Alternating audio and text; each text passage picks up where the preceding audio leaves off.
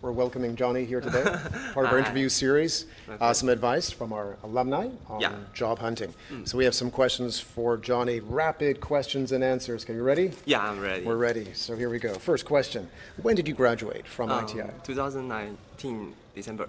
December. And what was your education background? I majored in Chinese department. Chinese department. And your work experience? As a cram school teacher. Cram school teacher. Yeah. Not business? No, not business. Okay. So why did you decide to go into business, into international trade? Because my father is a businessman. I also want to be a businessman. Okay. And how did ITI help you get that job? Yeah, I think ITI helped me a lot, but I would say about 50%. Because other you have to make by yourself. Right. The other 50%. Yeah. Experience goes a long way. It's very important. So let's move on to another question, which is how many interviews did you have before getting your job? I applied for about 80 positions, but I also got 5 phone calls. 5 phone calls? Yeah. Okay. And the problem was relevant experience? Yeah. Not enough relevant experience? Okay, so how did you overcome that challenge? I studied a lot by myself, and I customized all of my cover letter.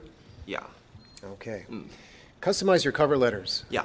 I quantify my my knowledge about software industry.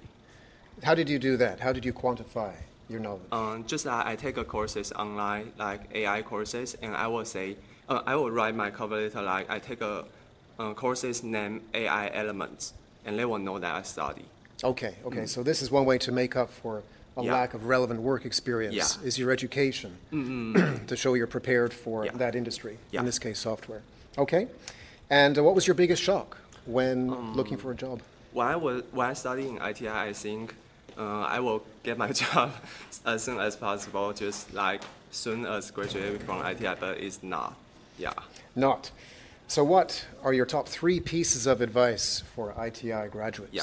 First, I think don't be too optimistic. And second, I think choose your industry that you really want as soon as possible. And third one is do everything you can that is benefit to you. It pays to work hard.